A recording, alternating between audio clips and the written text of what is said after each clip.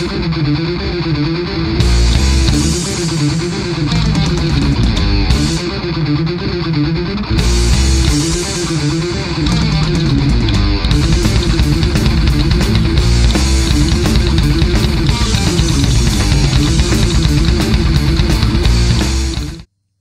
welcome to Breaking It All Down. I'm Count Zero. Well, after a couple of vlogs to keep things going and discuss current events, it's time to get back to work. Also, I'm caught up on school, which helps me get back to work, and, well, I'm due for a Nintendo Power review, so time to get back to Chrono Gaming with Power, with issue number 3 of Nintendo Fun Club News. This issue is somewhat groundbreaking by including, for the first time, cover art. In this case, this issue we have art for The Legend of Zelda, which I will not be reviewing at this time because I reviewed it last time, though I will be revisiting it later. Similarly, this issue also has a cover and interior art that is in color, as opposed to the sort of monochrome art that we had in earlier issues. Moving inside, we have an ad from Taito for several of their games. That's right, we have ads in the Nintendo Fun Club News, particularly for titles from third-party publishers. Now, this is a short-term thing, as once the Fun Club News becomes Nintendo Power, the ads generally go away. Though, kind of to be fair, the overt ads like this one would be replaced with more subtle ads in terms of the feature articles, which would cover both third-party games as well as Nintendo's own titles. The magazine also now has enough content in it to, well, merit a table of contents, which is kind of impressive, considering the last couple issues were 6 pages at most. Getting to the actual content, we have our feature article on Metroid. In addition to describing the game, we also get hype for the game's password feature. I don't know, I wouldn't call having to use passwords instead of being able to save your game a feature. The article is also notable by including screenshots for the first time. Now, this is rather minimal in comparison to the full-on screenshot maps that Nintendo Power would be famous for, but still, it's a leg up over the last 2 issues. Metroid itself is a rare case of a game that is partially responsible for lending its name to an entire genre or subgenre of games. Most games that this has happened to tend to only do it in the short term. For example, no one calls first-person shooters Doom clones anymore. At least no one who hasn't been living under a rock for the past, 20 years. To my knowledge, the only other games that have done this, aside from Metroid, have been Wizardry clones for the first-person dungeon crawler, and Rogue for basically perfecting the randomly generated dungeon crawler, or roguelike. For Metroid, there is the Metroidvania game, the generally non-linear action platformer, which encourages players to explore the world and which opens up new areas of the world through the use of power-up weapons and items that are found throughout it. The other half of this genre or subgenre, Castlevania, really wouldn't make its contribution until Castlevania Symphony of the Night, which is much later on, though it kind of start making steps in that direction with Castlevania 2 and 3, which I will get to in due time. Metroid itself is a major part of what I'd call the Nintendo canon, which is talked about previously with Mario and Legend of Zelda, and it's there for a good reason. The game controls very well, with an ability to shoot in multiple directions, and a level of exploration that was fairly new for platform games.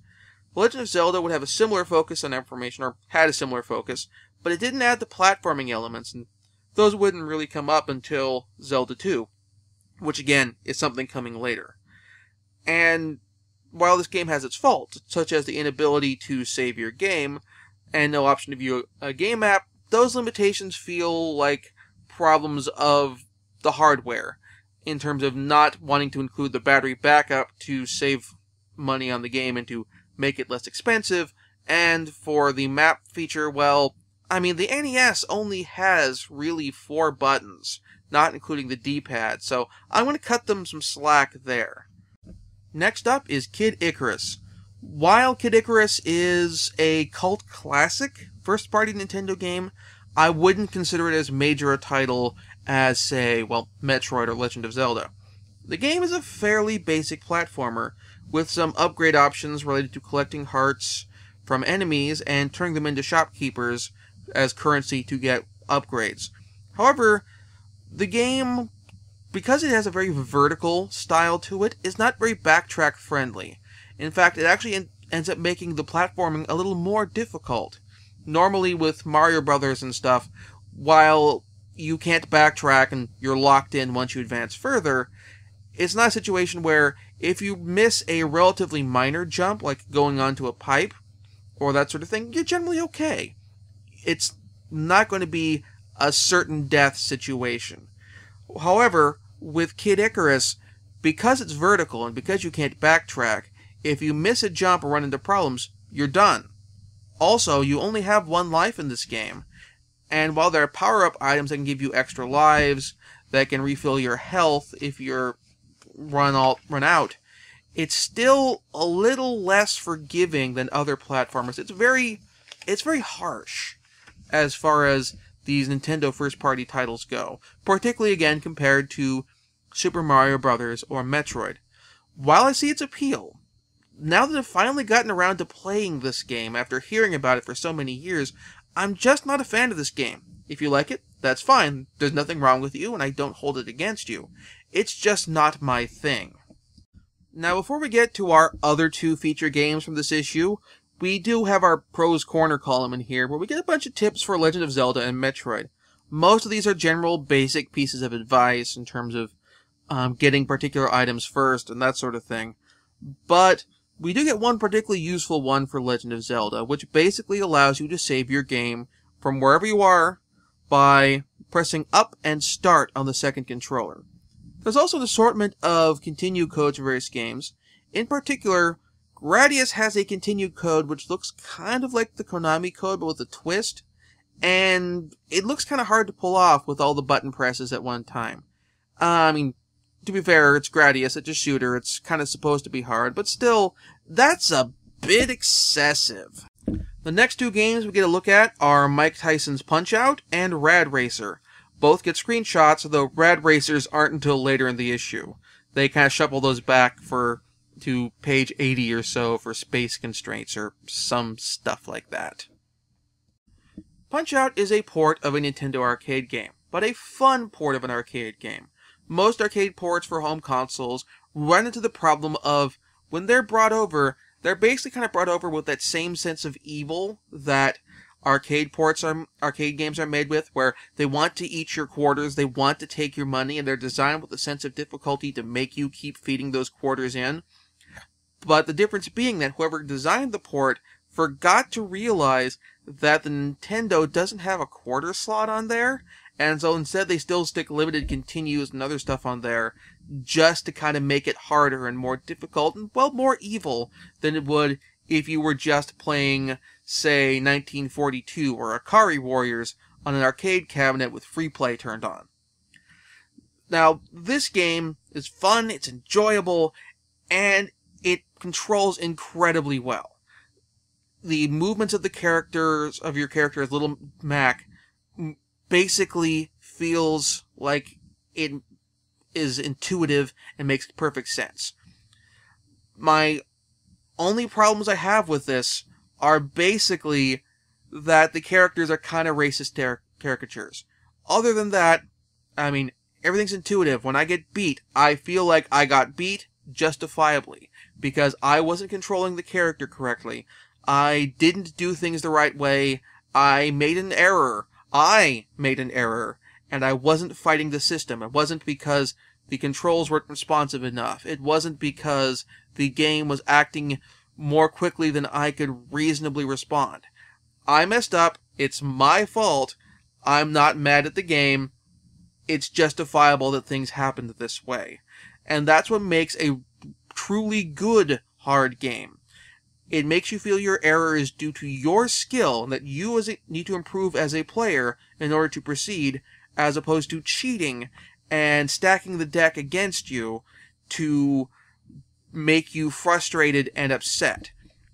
Good difficulty is enemies that have a pattern that's difficult to work out and you have to adjust to. Bad difficulty is bad camera angles, sluggish controls, and getting shot by enemies from off-screen who you couldn't anticipate coming. This is an excellent, excellent game. Rad Racer frankly, is a game that is a real grind. The game is an outrun-style racer, and this is a type of game that has always felt cheap to me, due to the fact that these games get their difficulty in by setting faster and faster and shorter checkpoint times, or by putting random and unavoidable obstacles in the road, or mostly unavoidable. And this game, while it doesn't have insurmountable checkpoint times, it does have the bad habit of putting obstacles in the road which just block your progress entirely. A good example is occasionally the game will put 3 cars abreast in the road, which means that you cannot avoid them. You cannot maneuver around them, you will crash, and you will lose time. You may still reach the next checkpoint depending on your performance thus far, but you hit those cars, you are in a world of hurt for a game like this. Now, while Rad Racer is Square's first outing in this magazine and with these reviews, it's definitely the weakest title that is covered in this issue. Tying into the cover, we now get what is essentially a complete overworld map for The Legend of Zelda's First Quest, which is why I'm holding off on revisiting for a moment, because we do get coverage and stuff for the second quest later, and I want to save discussion of the second quest for then. We also get a description of Zelda 2, The Adventures of Link, and a discussion of RC Pro-Am, which is at this point only known as Pro-Am Racing. Presumably they changed it to remote-controlled cars because they realized, oh hey, you're blowing cars up in the middle of this race, maybe we should change it to remote controls or something to avoid annoying people. Yeah, I mean, this issue was during that era where they were thinking about censoring Tom and Jerry and Wile E. Coyote and the Roadrunner, because they thought kids would actually drop anvils on people's heads. Anyway, we get our high score rankings next, and we have one entrant on the list who's from Oregon. Woot! Oregon represent! Letters column has a lot of requests for tips, which will probably lead into the Counselor's Corner column once Nintendo Power itself starts. We also have some teasing in this issue of the concept of multiple minus worlds in the original Super Mario Bros., which is a bit mean because there's really only one minus world, and I'd assume that Nintendo knew that. I understand wanting people to explore the game and that sort of thing, but there's, promoting exploration by, say, not saying where all the warp zones are, and encouraging people to go looking for warp zones, and then they're just going, oh hey, there's this glitch. There's probably a whole bunch of other glitch minus worlds in the game too, or something like that. I don't know. We also get some profiles of several of the Nintendo game counselors, something that would also come up again later when we get the Counselor's Corner columns. And there's also a picture of Howard Phillips playing the drums from a Nintendo promotional event. So I guess in addition to being a bow-tied Ric Flair, he's a bow-tied, nicer Buddy Rich. Which I guess would also make him a bow-tied Neil Peart. Anyway, we get more pictures of Nintendo merch, primarily t-shirts, as well as some more information about the NES Advantage controller. And we wrap up with a word search and a solicitation for reviews, something which I doubt a House Organ magazine would do in these days, particularly in the age of the angry video game nerd. So for my pick of the week, or pick of the issue, well, this was a tough one. We had a lot of really highly regarded titles here. Well, a couple highly regarded titles here, and one cult classic, or one that's considered a cult classic. I'm going to go with Metroid for my main pick here, with Punch-Out being a close second. Honestly, as far as Punch-Out goes, I would say in terms of whether you're getting Mike Tyson's Punch-Out or just regular Punch-Out, it really depends on your preference. I mean, the original, you get to fight Iron Mike, and by all accounts, he is a tougher opponent than Mr. Dream in the re-release, but you're only fighting him once. Most of the time, you're going up against Bald Bull, or you're going up against Piston Honda, or that sort of thing, and going up against them multiple times, and that's kind of where the fun comes in. So, honestly, it's up to you as far as which one's available and what you can afford to pay. This is, of course, if you're not getting it for collection. If you're getting it to play for your own entertainment, if you're going for completionist collection, then really my recommendation doesn't matter much because you're trying to grab everything anyway. But with that said, anyway, next week, I haven't done a book review in a while. And by all accounts, based on viewing information, you like my book reviews. Now, I've read some books in the intervening time, as those of you who follow me on Twitter or follow my account on Goodreads will know. So, let's do a book review. I'm going to take a look at something recent, relatively recent, with a book by John Scalzi. His, for lack of a better term, reboot of H. Beam Piper's Fuzzy series with Fuzzy Nation. Until then, I'll see you next time.